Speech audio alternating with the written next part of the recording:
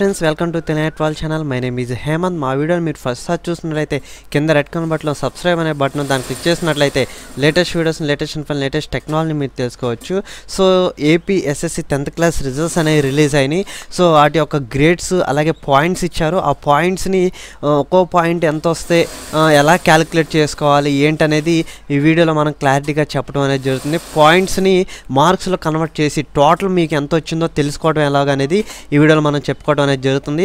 So ఇంకా ఎవరైతే results check చేసుకోలేదో bseap.org అని మీరు టైప్ చేసినట్లయితే సో ఇదే లింక్ నీకు కింద డిస్క్రిప్షన్లో ఇస్తాను. Official website. మీరు దీంట్లో నుంచి ఏ అడ్వర్టైజ్మెంట్ యాడ్స్ ఏమీ లేకోకుండా ఇదే ప్రింట్ తీసి మీరు యూజ్ చేసుకోవచ్చు. మీరు సర్టిఫికేట్ వచ్చేంతవరకు సో దీన్ని ప్రింట్ తీసి మీరు యూజ్ చేసుకోవచ్చు. ఇక్కడ మీ రోల్ నెంబర్ అలాగే సబ్మిట్ చేసినట్లయితే మీ యొక్క రిజల్ట్స్ రావడం అనేది జరుగుతుంది. సో ఈ యొక్క రిజల్ట్స్ మనకి ఇప్పుడు చూసుకున్నట్లయితే గ్రేడ్ పాయింట్స్ ఇచ్చారు. సో ఈ గ్రేడ్ పాయింట్స్ రిజల్ట్స్ మనం ఇప్పుడు తెలుసుకుందాం. ఒక్కొక్క గ్రేడ్ పాయింట్ ఒక్కొక్క సబ్జెక్ట్కి ఎన్నెన్ని మార్కులు వస్తున్నాయి, ఫస్ట్ లాంగ్వేజ్కి ఎన్ని వస్తున్నాయి, సెకండ్ లాంగ్వేజ్కి ఎన్నెన్ని మార్క్స్ వస్తున్నాయి. సో దాన్ని బట్టి మనం చూసుకొని ఇక్కడ మనం మార్క్స్ అనేది మార్క్స్లో కన్వర్ట్ చేసి గ్రేడ్ పాయింట్స్ అనేది నేను ఇప్పుడు మార్క్స్ చెప్తాను. 0.7కి ఇన్ని మార్క్స్, 0.8కి ఇన్ని మార్క్స్ వస్తున్నాయి. సో అయ్యే మార్క్స్ మీరు క్యాలిక్యులేట్ చేసుకోవడానికి నేనే వెబ్సైట్ ఇవ్వట్లేదు. సో నేను చెప్తాను కదా, ఆ నెంబర్స్ మీరు అక్కడ నోట్ చేసుకొని మీరు బుక్ మీద వేసుకొని క్యాలిక్యులేట్ చేయండి. 0.7 అయితే ఇన్ని మార్క్స్ వేసుకోండి, సో 0.8 అయితే సో ఇన్ని మార్క్స్ వేసుకోండి అని చెప్పి నేను చెప్తాను. అయ్యే క్యాలిక్యులేట్ చేసుకొని కన్ఫామ్గా ఇయే టోటల్ మార్క్స్ అనమాట మీకు మార్క్స్లో కన్వర్ట్ చేసి నేను చూపిస్తున్నాను.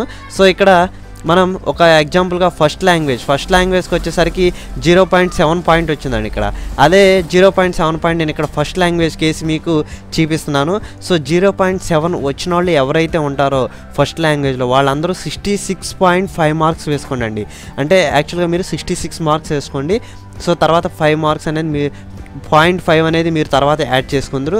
ఫస్ట్ లాంగ్వేజ్ సబ్జెక్ట్కి ఎవరైతే 0.7 వచ్చిన వాళ్ళు ఉంటారో వాళ్ళు 66 మార్క్స్ వేసుకోండి. అలాగే 0.4 వచ్చిన వాళ్ళు ఉంటారు, వాళ్ళు 38 మార్క్స్ వేసుకోండి. 0.4 ఎవరైతే వచ్చిందో వాళ్ళకి 38 మార్క్స్ వేసుకోండి. సో నెక్స్ట్ వచ్చేసరికి 0.5 వచ్చేసరికి 47.5 మార్క్స్ మీరు యాడ్ చేసుకొని క్యాలిక్యులేట్ చేసి చూసుకోండి ఫస్ట్ లాంగ్వేజ్. సో మనం ఇప్పుడు ఫస్ట్ లాంగ్వేజ్ ఒకటే చెప్తున్నాం. సో నెక్స్ట్ వచ్చేసరికి 6 వేసుకోండి. 6 వేసుకుంటే 57 మార్క్స్ వచ్చినట్లు. 7 చెక్ చేసుకున్నాం కదా, ఆల్రెడీ అవసరం లేదు. 8 చూసుకుందాం. 8 వచ్చేసరికి మీకు 76 మార్క్స్ వచ్చినట్టండి. సో ఫస్ట్ లాంగ్వేజ్లో మీకు 8 పాయింట్స్ ఎవరైతే వచ్చినాయో 8/10కి 76 వచ్చినట్టు మీకు మార్క్స్. అలాగే 9 పాయింట్ ఎవరికి వచ్చిందో వాళ్ళకి అందరూ 85.5 వేసుకొని మీరు క్యాలిక్యులేట్ చేసుకోవచ్చు. అలాగే 10/10 వచ్చిన వాళ్ళందరూ 95 మార్క్స్ మీరు వేసుకోవచ్చు. ఫస్ట్ లాంగ్వేజ్, ఇది ఓన్లీ ఫస్ట్ లాంగ్వేజ్ ఏదైతే ఉందో తెలుగు కానీ, సాంస్క్రిట్ కానీ, హిందూ కానీ అవన్నీ మొత్తం మీరు అదనమాట 10 ఎవరికైతే వచ్చిందో వాళ్ళందరూ 95 వేసుకోండి. సో ఇప్పుడు అదనమాట అన్నీ తెలుసుకున్నాం కదా. సో మళ్ళీ నెక్స్ట్ వచ్చేసరికి సెకండ్ లాంగ్వేజ్ వచ్చేసరికి మనకి ఇక్కడ 8 ఉంది. సో దాని ద్వారాగా సెకండ్ లాంగ్వేజ్ హిందీ కూడా మనం తెలుసుకుందాం. అలాగే ఇక్కడ 4th నుంచి వద్దాం మనం. 4 వచ్చేసరికి 38 మార్క్స్. నెక్స్ట్ 5 వచ్చేసరికి 47.5 సెకండ్ లాంగ్వేజ్ ఎవరైతే ఉన్నారో 5 వచ్చిన వాళ్ళకి 47.5 అనమాట. అలాగే 6 వచ్చిన వాళ్ళకి 57 మార్క్స్ మీరు వేసుకోవచ్చు సెకండ్ లాంగ్వేజ్కి. అలాగే 7 పాయింట్స్ వచ్చిన వాళ్ళకి 67.5 మార్క్స్ వేసుకోవచ్చు. 8 వచ్చిన వాళ్ళకి 76 మార్క్స్ వేసుకోవచ్చు. అలాగే 9 వచ్చిన వాళ్ళకి 85.5 వేసుకోవచ్చు. సో 10 వచ్చిన వాళ్ళకి 95 మార్క్స్ వేసుకోవచ్చు. సో ఇది మనం చూసుకున్నట్లయితే తెలుగు అలాగే హిందీ ఏ పాయింట్స్ ఉన్నాయో అయ్యే మార్క్స్ కింద మనకి అవైలబుల్లో వస్తున్నాయి. సో అలాగే ఇంగ్లీష్ కూడా ఒకసారి చెక్ చేసుకుందాం అయ్యే మార్క్స్ వస్తాయేమో. సో థర్డ్ లాంగ్వేజ్ వచ్చేసరికి ఇంగ్లీష్ ఒకసారి 0.8కి ఎన్ని వస్తున్నాయి మనం చెక్ చేస్తున్నాం. 76 మార్క్సే వస్తున్నాయి. సో అయ్యే మార్క్స్ వస్తున్నాయి కాబట్టి ప్రత్యేకంగా మీకు ఒక్కో సబ్జెక్ట్ గురించి నేను చెప్పవసరం లేదు.